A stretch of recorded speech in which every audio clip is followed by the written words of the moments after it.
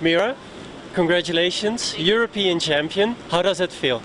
I feel good. It's my home course, my whole family, my friends, my training group all here, and they make a lot of noise. It's unbelievable. Yeah.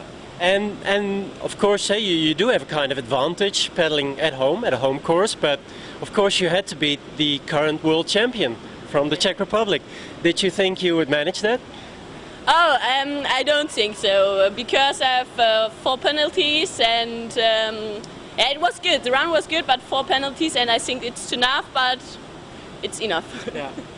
Well, I would almost assume that this course for you is easy, but no, it isn't. It's probably still difficult. What do you think was a difficult part in the course?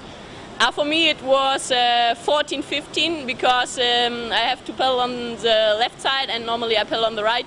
That's what very difficult. Well, C1 for women, it's not yet an Olympic discipline, but let's hope that's a matter of time.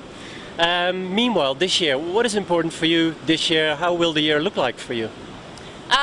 This was my highlight this year, and that's enough. I wish good luck for the Olympics, the German team and all the others. I hope we will see good competition. And the last message in German for all your family, your friends here at home.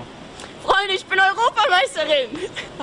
Sounds fantastic. Congratulations, Mira. Fantastic. Thank you.